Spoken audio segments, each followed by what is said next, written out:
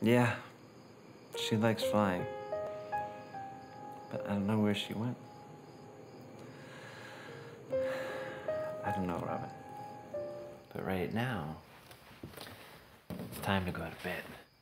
So, you can start looking for her tomorrow. Have you not read the papers today? No. President Jefferson has declared you a traitor. The Federals are after you. Tell no one I was here.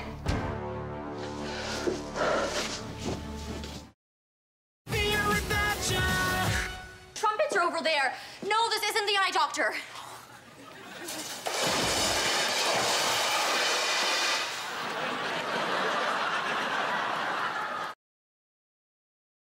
It's just a job. You go home at the end of the day and you forget about it.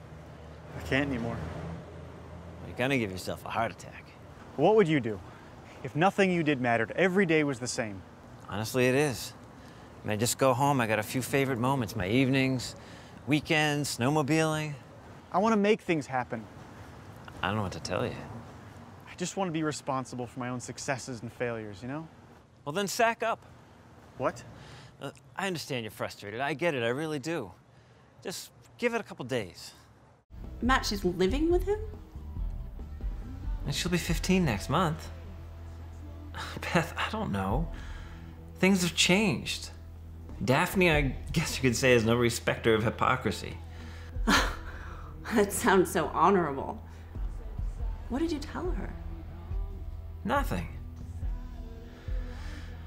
She's a teenager, and she was angry. She was poking around in places that she shouldn't have. Found things that we saved from right after we got married. Party house. Pictures.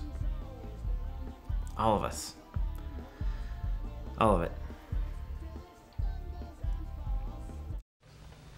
So, juror number 6 said, in response to my question, what do you know about Act Bell Corporation?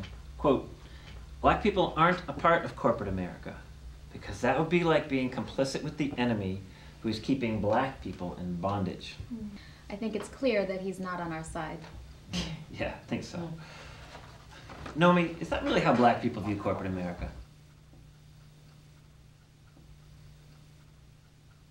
I assume that you're asking me that question because of my degree in African American Studies, right? Point taken, Naomi. Point taken. Darn it! Gosh darn it! Hey, watch the cursing. Wow! Hey, Beth! So good to see you.